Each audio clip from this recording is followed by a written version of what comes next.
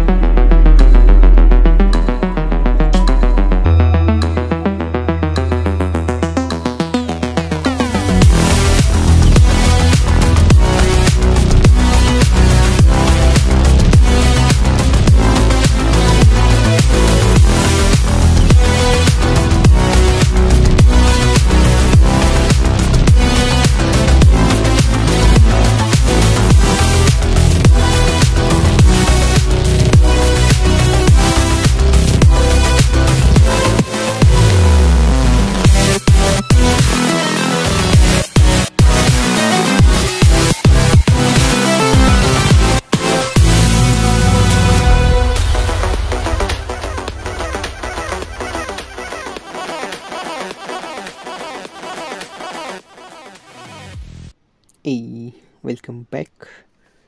Now I'm going to be placing pistons. I'm going to place pistons just in the corner blocks which are just near to the spawning area. So 1 block below the spawner, we are going to place pistons on the corners.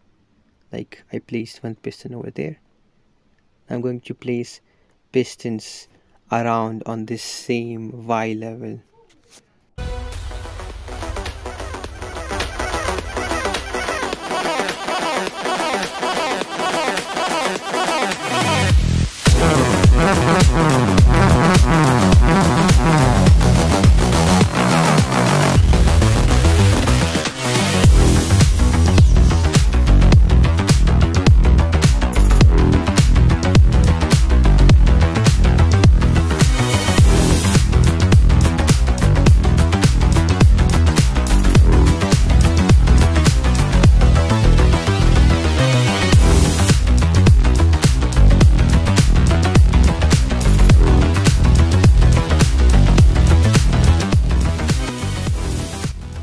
Actually, the piston funnel works like this. This piston on the top, observer at the bottom, which detects any collision with the string.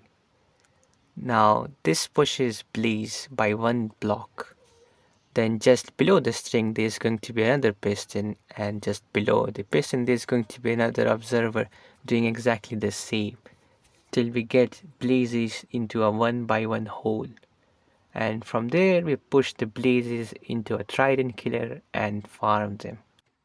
Now here I'm going to test. Boom, it pushes me back. Now let's go back to the spawning mechanics of the spawner. Spawners actually stop spawning mobs if there are too many around it. But through testing, as you can see, even though there are a lot of zombies, the blaze spawner is still spawning. But if there would be 6 blazes, then it will stop spawning. That means that the spawner is only affected by the mob it is trying to spawn. So you need to, there's also a checking area. It's this big, this tinted glass area. It's not square, it's also diamond shaped. Through testing I have found out. Like over here, I have placed 6 blazes in the corner, but this will still keep working and it will stop once we reach 6 blazes. But here, in the proper area, this is the proper checking area, you need to clear this area. You need to like fill with blocks so no mobs would be there. If mobs would be here, then the spawner will work even slower. As you can see, nothing is being spawned. Now, to give you a proper understanding of the volume that needs to be filled with the blocks, you need the spawning area to be clear, but there's also 16 by 10 by 16 area where it checks for mobs of the same type. So this area needs to be filled. Now, how does my mob grinder fit in this?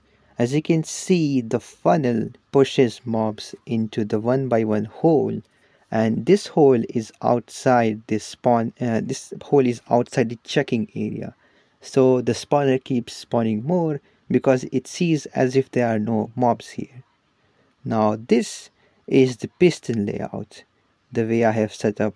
Just below the spawner, just at the edges of the spawning area, we place pistons like this, 5, 5 and 3 and 3. Then we go down, just below the string there's going to be another piston.